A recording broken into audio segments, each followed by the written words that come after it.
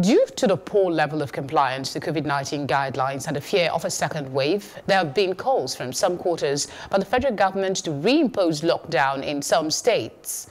Recently, the Lagos state government had also indicated it will not hesitate to reimpose a total lockdown in the state if residents continue to violate guidelines and the easing of the COVID-19 lockdown. On May 4, the Lagos state commenced a gradual easing of the lockdown imposed as a result of the coronavirus pandemic. We're now joined by Dr. Shete Olu. He joins us via telephone. Thank you very much for joining us. Pleasure. What is your assessment of the compliance to COVID-19 guidelines since the lockdown has been relaxed? I'll be specific on Lagos that I know about.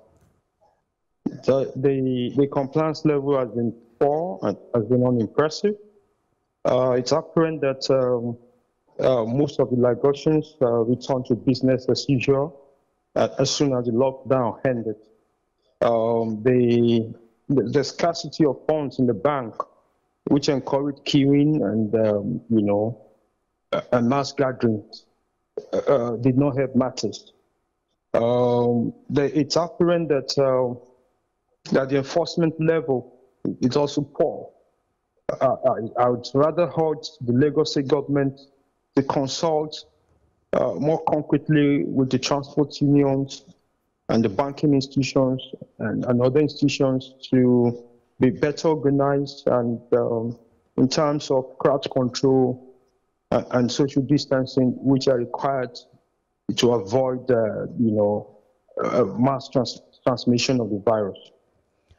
Do you see a proper supervision or enforcement of these guidelines as expected? Because there were promises that such would be done.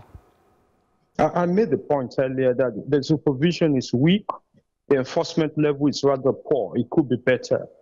The Lagos State government and the private organization, particularly the banks, could do better. And I would urge for better enforcement. I'll also urge for great discipline by individuals. A lot lies with the individual to keep to the rules. It should be in our interest, it will be in the individual and group interest to keep to the rules or the protocols as defined by the WHO to save lives and to prevent the spread of the pandemic, of the virus. Do you support calls for the reimposition of a lockdown at this time, especially in light of some of the challenges that have been highlighted during the period? Well, that will be rather difficult because there are social and economic issues involved. There's been this debate about creating a balance between the economic of the lockdown and the health imperative. You'll appreciate that most of the people live on the informal sector, and they need to leave the house virtually daily to sustain a livelihood. I'm afraid that returning to total lockdown might not be sustainable. In fact, if I be emphatic, it will not be sustainable. I'd rather prefer that the government will use more suasions and more persuasions and would reach groups such as the Union of Road Transport and the banking institutions, etc., to better supervise and better regulate, the transport sector and the banking where massive violations have been evident. What specific advice would you give to government today, considering everything that we've seen in the management of the COVID-19, if you were to have that opportunity? What, in specific terms, would you tell them?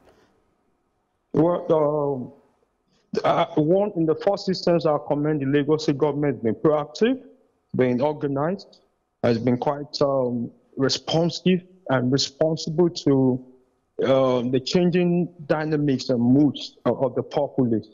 But beyond it, I would advise that the advisory team of the Lagos COVID committee should be more inclusive.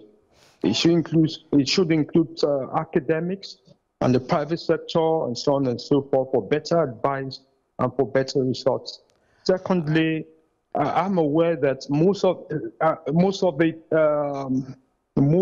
the hospitals, major hospitals, have actually been converted into isolation centers. I do not think it's the best. But I'm aware that some other patients with other diseases do not have access to doctors for treatment. I have rather preferred that some of these other hospitals are still left to treat other diseases and other ailments. All right, I know there is a lot more where that is coming from, but that's all time will permit us at this time. Thank you very much for your time. My pleasure.